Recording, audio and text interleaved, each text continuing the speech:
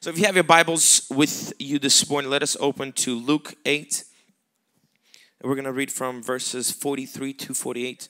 If you didn't bring your Bible, it's going to be on the screen. And it says, now a woman having a flow of blood for 12 years, who had spent all her livelihood on physicians and could not be healed by any, came from behind and touched the border of his garment, and immediately her flow of blood stopped. And Jesus said, who touched me? When all denied it, Peter, those with him, said, Master, the multitudes throng and press you, and you say, who touched me? But Jesus said, somebody touched me, for I perceive power going out from me. Now when the woman saw that she was not hidden, she came trembling and falling down before him. She declared to him in the presence of all people the reason she had touched him and how she was healed immediately. And he said to her, daughter, be of good cheer. Your faith has made you well. Go in peace. It always surprises me, Peter always in the Bible, that when Jesus asked the question, it doesn't dawn on Peter that he's not trying to literally ask the question, who touched me? Peter's always the smart one, like, hey, Jesus, come on, we're all touching you. It's like Jesus is asking the question, who touched me? Because there was a person that had a different touch. That when she reached out to Jesus, the power went out from Jesus and healed somebody's life. Amen. What you have to understand, something about this story that captivates me is that as the crowd began to push and shove and come in contact with Jesus, there was a person that was able to do the same thing what everybody else was doing, but yet withdraw from Jesus something that her life depended on. She was able to come in contact with Jesus just like anybody, just like the disciples, just like the crowds were always just with him. But she was able to withdraw from Jesus that which her life depended on. This morning I want to speak to you shortly on this topic called Who Touched Me? Few points that I just want to be able to take out of this story, to be able for us to be encouraged and to learn how to be able to live a life where we are not just, coming in contact with Jesus and our life begins to decay, but how we can stay close to Jesus and to be able to receive that from him which our life needs. If it is healing that we can receive from him, if it is deliverance, if it is salvation maybe for our friends or of our family, if it's maybe financial breakthrough, Jesus has the solution to every part of our lives. Amen, church? If it's in our marriage, if it's in our business, if it's in our health, maybe if it's in your emotional state, Jesus is the solution to every part that you are looking for. Amen, church? For 12 years, this woman was suffering with the issue of blood. We have to understand something. For 12 years, to be able to suffer with an issue, it is hard not to make that issue begin to become a part of your life. When a problem persists for 12 years, it is not easy to be able to not make that thing a part of you. We see it in the Bible, and this is the person that nobody knows the name of this woman. Everybody knows this woman as the woman with the issue of blood. For 12 years she was suffering with a problem, and that problem became a part of her that everybody was around her began to call her the woman with the issue of blood. Everybody that whenever she was at home, whenever she was in her workplace, they didn't even call her by her name anymore. They called her as a woman with an issue of blood. One thing with this problem that she was experiencing was that this issue of blood, the moment you begin to release this smell from you that nobody can be around you. In the Jewish law, it was said that if you had this issue of blood, you were ceremonially unclean and you were not allowed to be around public people.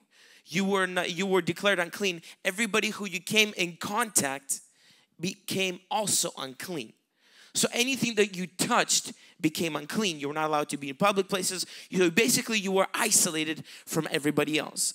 First point that I want you to take out from this is that your problem does not have to be your identity, but your history.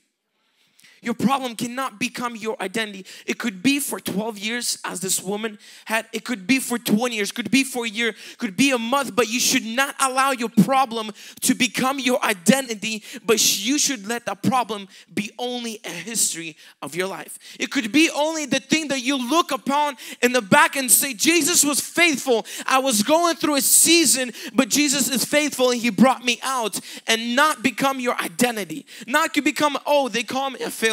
Oh, they tell me I will not amount to nothing. Everybody in my family, never graduated high school. Everybody in my family is divorced and this is my destiny. And because it's been happening for so many years, we are become accustomed that this is who I am. This is my identity and this is how I will become.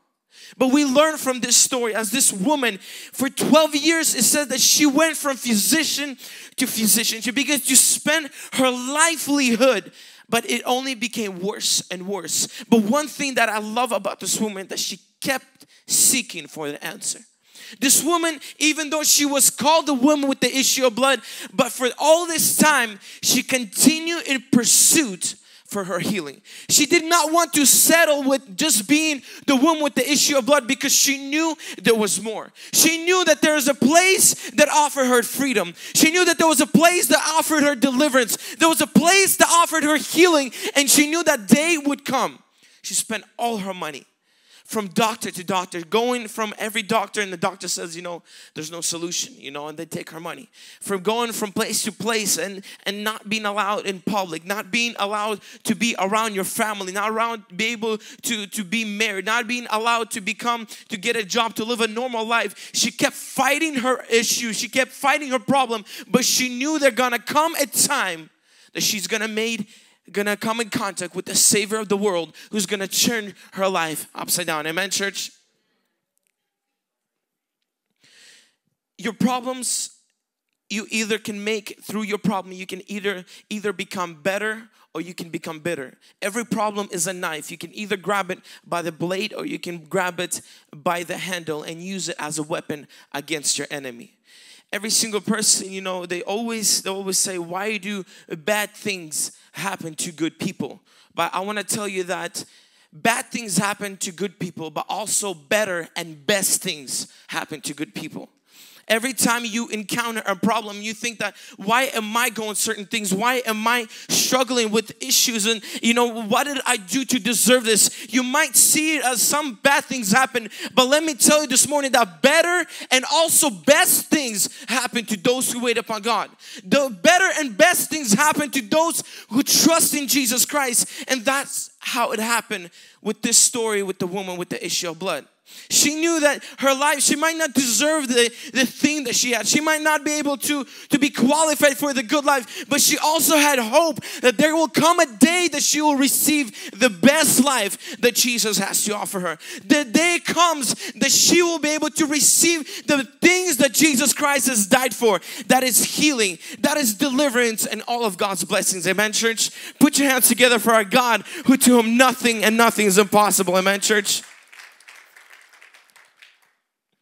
So many people began to come in contact with Jesus, and she was not the only one who had problems. She was not the only one that had issues, but this woman with the issue of blood, she knew that my issue is not my identity. It's who Jesus Christ has says that I am, and I am pursuing after that, and I'm going after that, and I'm going to achieve what Jesus Christ has given me. The funny part about this story that I never saw before is that Jesus walks, and as if like Jesus doesn't have enough healings to offer to people. He goes from town to town, begins to heal people. He goes, delivers those who are oppressed, begins to save, and there comes a time where she touches Jesus. And it's like, Jesus, you are already on your mission to go to a different place. You are in the crowd and everybody's wanting to go to ruler's house, and it's important. Why does Jesus stop and begins to say, who touched me? And then Peter's like, oh, come on, Jesus, everybody's touching you. So Peter, no, stop, don't say that. It's let Jesus finish his thing. And Jesus does not want to, it's like Jesus does not want to leave this place without finding out who touched me. It's something as one thing that about this lady, if you see, she wanted to steal a blessing from Jesus and get away with it. A thief, how is a thief successful? A thief is someone who takes something and walks away being unnoticed. And Jesus, as he's walking to his mission, and he sees the power begins to withdraw from him, and nobody says anything, nobody cries out anything, and he stops and says, "Who touched me?" He said, I know that something happened to me because power has withdrew. And she begins to just begin to withdraw. And Jesus tries to stretch a point that I do not want to give my blessing to a thief, but I want to give my blessing to a daughter of a Most High God. I do not want to just give my blessing to somebody who doesn't deserve it. I want to give my blessing to a son and to a daughter. She wanted to just steal a blessing and walk away from it. But Jesus is like, I do not want you to leave this blessing and then later begin to fight with your conscience that I stole something. I don't deserve this. I don't deserve this good life and struggle with the guilty conscience. But Jesus wants to stress a point that you do deserve it. The blessing belongs to you. You do not have to sneak behind me and take it from me unnoticed. I want to give. This is my will. This is what I died for. This is what I live for. This is what I resurrected for your good life.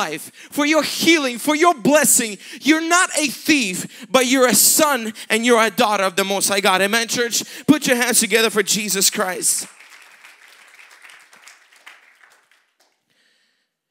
We begin to many times live our life as if the identity, our issues become us. As though we will never amount to nothing. Maybe, parents said something towards your life and that begin to be in our subconscious. Every time we do something, it screams to us, this will happen for so many years and this is who we are, will not change. If it's maybe certain weaknesses that we fight against for years and years and it feels like there is nothing that begins to become better. And just like with this woman, the more she tried, the worse her situation got. The less money she had, her confidence was just broken into pieces. She didn't even believe that things were already possible. I mean, imagine for 12 years, going day after day, looking in the mirror, and as blood begins to flow out of her life, begins to flow out of her face, she begins to, look like more of a dead person than actually a person that is living. And every day that happens, and your confidence, your money, your life begins to cripple down. But she said, I am not my issue. I am what God says I am. I can do what God says I can do, and I have what God said I have. And that one day begin to change the history of our life. Amen, church. And I believe as some people are here tonight, this morning, maybe it's your first time, maybe you've been coming to church for some time. Know that Jesus Christ wants to bless you. Know that Jesus Christ wants to restore your whole life. Maybe you feel like you're unqualified. Maybe you feel like you don't deserve that. But Jesus doesn't want to make you feel like a thief, but He makes you feel like a daughter and a son that Jesus Christ has died for, and says that you are worthy. You deserve it. It belongs to you. I came to this earth for that reason, so your life so you can get from worse to better and to become to the best. Amen, church? That is the God you serve this morning. Second point I want us to write down is that your disqualification qualifies you for God's mercy. I don't even know if that's English correct terms, but it made sense to me last night. Your disqualification qualifies you for the mercy of God. One thing that in the Old Testament, it was prohibited. If you were unclean, if you had certain weakness or certain deformities, you were not allowed to enter into the God's temple. In the New Testament, we see that through Jesus Christ, God begins to dwell upon men, with men, and He's able to be with them. And, if in order for you to be a doctor, you're supposed to have a certain qualifications that make you to be doctor. If you want to be a teacher, you also need to go through schooling, and that qualifies you to be that teacher. Same thing for a fireman, policeman. Same thing for any job status, any a lawyer or a president. There has to be certain qualification that takes you to that place. We see with this woman, everything in her life disqualified her to receive and to meet Jesus where He was at. Jewish law said that if you had this issue of blood, you were not allowed to be in a public place. You actually could have got stoned for being in public and coming in contact with other people. Everything in her mind was screaming against that. You cannot be in this place. Everything in her mind was telling her that you aren't qualified. What makes you think that Jesus will be reaching out to you? You know, everything that she touched, according to Jewish law, became unclean. The moment she was in public and people would begin to smell the smell that would come out from her. The moment somebody would notice that, they could just pick up stones and kill her at the same spot. She was disqualified. She was at a disadvantage to receive from Jesus Christ. But for Jesus, that was the qualification for her to receive her miracle that day. Your broken marriage, it qualifies you to have the most successful marriage. Your broken family qualifies you to have a family that it says that me and my house will serve God. You know, your limitation, your weakness qualifies you to be somebody that God can use to change your family, to become a hero in your community, to become a person of significance in your life.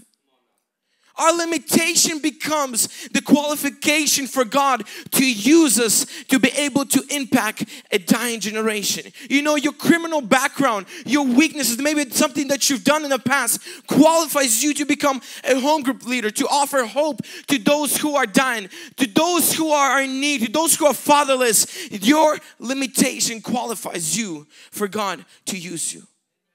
That day she knew she was facing every odd against. She knew that everything that she could come in contact, she knew that would be something that if she was caught, she could have deserved death. But Jesus Christ sees it the opposite. In God's world, Jesus sees your weakness as something that can bring a miracle into your life. We see two people coming to the temple. We see a Pharisee and a tax collector. And the tax collector comes to the temple and he says, you know, God, I thank you that I'm like not like this person, you know. I'm not sinning. I'm not doing this, you know. I'm paying my tithe. I'm good, you know. I thank you that I'm not this. And there comes a tax collector, sinner, comes and says, he couldn't even lift up his head and said, God, have mercy upon me. And we see Jesus with this story, he says that this tax collector's prayer was heard the more. He left justified that place, because when we come to God and we say, God, you know, my life is good. I deserve this. You know, God, I didn't sin this week, so I deserve your mercy. And God says, that is something that repels me from blessing you. Because the moment you come to Jesus Christ and you said, Lord, I am not qualified, but I'm asking you for mercy and grace, that is God. That is when God begins to pour out his blessings upon you. Begin to give you the things that you do not deserve. Same with this woman with the issue of blood. She knew she was undeserving. She knew she shouldn't be there at that time. She knew that, you know, if she touched Jesus, Jesus would become unclean, because that's what the law said. But that moment qualified her to receive the blessings from God.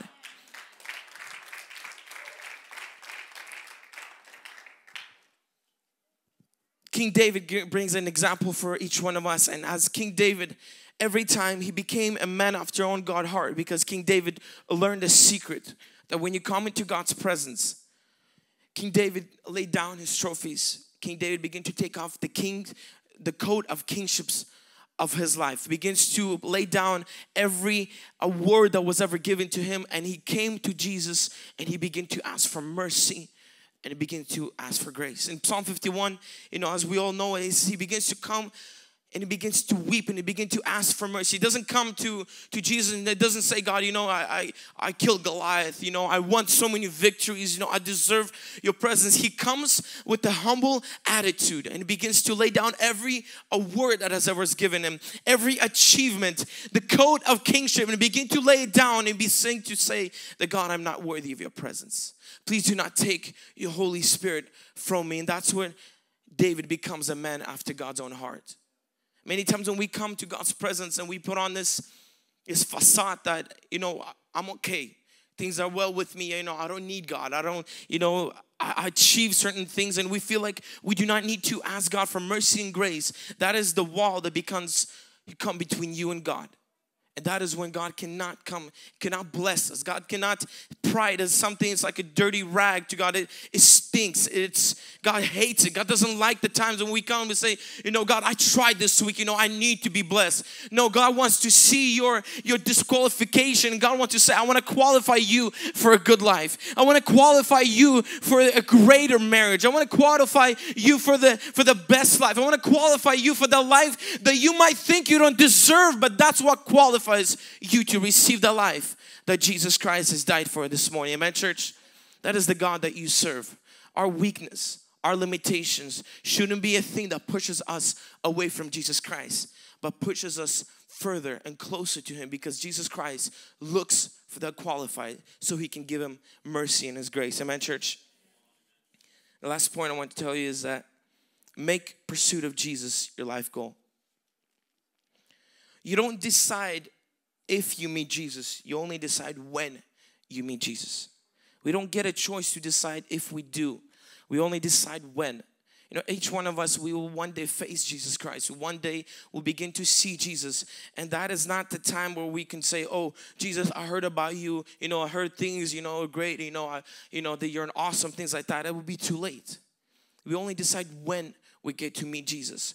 Pursuit of Jesus Christ has to be our ultimate goal, our ultimate life goal, that we continue going. And this woman with the issue of blood, for 12 years, she did not stop. She was going from place to place because she knew there's gonna come a time where she will meet Jesus. She will encounter Jesus, and that will change the course of her life. She will be no longer known as a woman with the issue of blood, but she will be known as a daughter of the Most High God. She will be known as a son, that son that Jesus Christ has died for. She knew that she pursues her life for Jesus Christ, one day she will begin to encounter Him. Amen, church?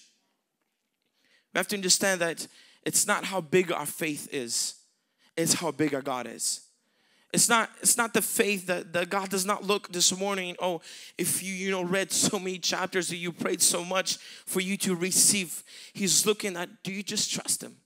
As simple as that. As faith as small as a mustard seed that says, God, I rely on you. God, I trust in you. God, I know that I'm not worth it. You know, I've sinned. I've fallen back. You know, these things that happen. You know, I've slidden back so many times. But God, I trust you. I believe with you. And that faith as a mustard seed qualifies God to be able to attract the attention of God to say, who touched me this morning? Who's the one that reached out? Maybe you are called, by your issue, but Jesus Christ stops at His tracks and wants to tell you that, look, you're not stealing a blessing from me. I know you. I formed you in your mother's womb. I know you by name. I know the hair count on your head. I inscribed your name on the palm of my hands. You are the apple of my eye. You're fearfully and you're wonderfully made. I know you. You are not your issue. You are my son and you are my daughter. Make Jesus Christ the pursuit of your whole life. Don't give Jesus just, a few. Don't just give Jesus just, a Sunday service, just a Wednesday service. Make it your life goal. Make it something that you pursue. When we have morning prayers, when we have, Friday night prayers, that it's you devote your whole life into seeking Jesus, because Jesus Christ is the ultimate solution to every problem that we have in our lives. Amen, church? And that is something that she said to herself, if I only can touch Jesus' garment. The thing about this story is that she was at the wrong place. She couldn't be in the public. She was at the wrong time. Jesus, and if earlier, I don't know, we read that Jesus was going to a ruler's house, a ruler of a synagogue. Jesus was going to a big man's house. No, Jesus was when the crowds of people, because it shows, we read that she was struggling to touch Him. There was a crowd of people with her. She was at the wrong place. She was at the wrong time. She was disqualified. And it's like she was standing in the place, and Jesus already has passed by. She was telling herself, Jesus is in a big mission. Jesus is, she's not going to concentrate on me, because who am I compared to this ruler? Who am I compared to this guy who's big? And Jesus is going to his house. His daughter is dying. At least I'm living, Why should I stop Jesus at His tracks? And at the point Jesus already passed by, because it says in the scripture that she says, if I can only come behind him. There came a point where Jesus already has passed by her, but she knew that, you know, I might not even get his attention. I might not even see him face to face, but I'll come behind him. I might not even touch his hand. Or, you know, Jesus healed before he touched people. You know, some people, you know, Jesus spoke a word to them, but this Jesus is already walking by. He's going somewhere. But yet, even if I get behind him, I'll still receive. And she encounters opposition. There was a crowd. So many people are touching Jesus. So many people around Jesus. There's no place to get Jesus' attention. No place to touch Jesus. She begins to fall on the dirt. She begins to fall on the ground. The dirtiest part, it says, if I only can touch the pieces of Jesus' clothes that are dragging on the ground. The dirtiest part of Jesus' clothes, if I can only touch that, I can receive from Jesus. And that's when Jesus Christ begins to see that. And that's when Jesus Christ begins to encounter her and to be able to see that Jesus is able to give her that thing what Jesus died for. The dirtiest part of Jesus' clothes is able to give this woman with the issue of blood the answer that she was looking for 12 years.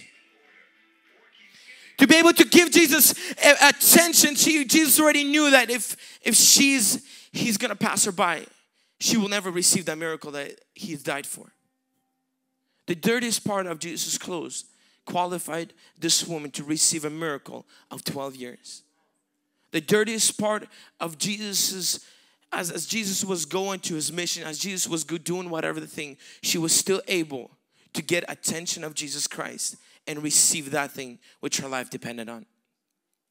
This morning, as we are in this place, some of you, maybe it's your first time. Some of you may be coming and you feel disqualified. Maybe you feel like Jesus is doing things, you know, Jesus is on his mission to do things. Who am I to receive from Jesus? Even if you feel like Jesus has passed you by, there's still that dirty part of Jesus' robe that can give you that healing, that deliverance, and that breakthrough that you're looking for. Even though you feel like you can't get the attention of Jesus Christ, if you can't see him face to face, there's still that dirty clog of Jesus' robe that can bring you that healing, that deliverance that you need from Jesus. Maybe you're called your issue. Maybe you're called by your problem, by your weakness. Jesus this morning wants to call you a son and a daughter. Jesus wants to tell you that you are formed in your mother's womb. Before you even create, Jesus formed you with his own hands. You are a son and a daughter of Jesus Christ. You're not your limitation. You're not your weakness. You're not your problem. You're not what your parents told you. You're not what your generation has always happened to. You are not that. You are not your issue. You are what God says you are. You have what God says you have, and you can do what God says you can do. And Jesus turns to each one of us this morning. He says, who touched me?